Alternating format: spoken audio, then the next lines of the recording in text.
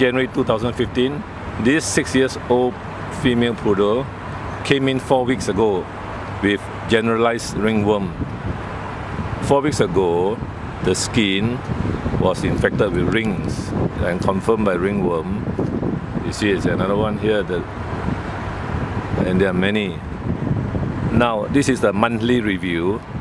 That means 1 month later it came back, together with medication and washes. As you can see here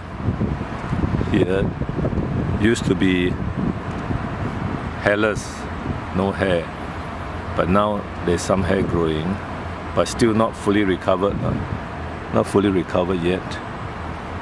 So this is the right side. Okay, now we see the lower part. We see okay, armpit. See the armpit. Now, ringworm is all over the body. This is 4 weeks ago. There's a big ring inflamed, and there's another one here, a ring.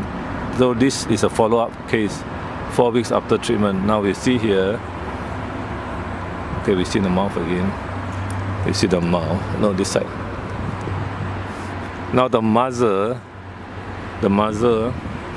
has ringworm. There you can see, put the skin out here.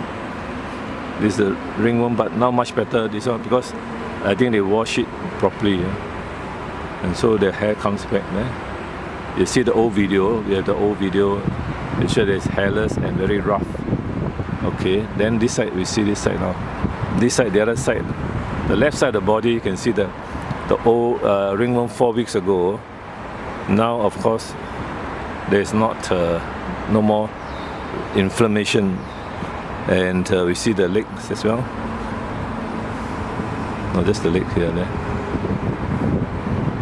So 4 weeks of medication and washes, the dog is much better and owner is happier. But for ringworm treatment, you must clip board so there's no hair, so that the owner can wash the ringworm areas.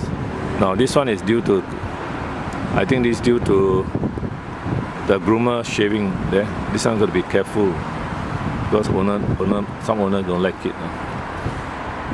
There, this one also, I think it's a clipping. So you have to let the owner know. Other than that, these are ringworm, still not 100% yet.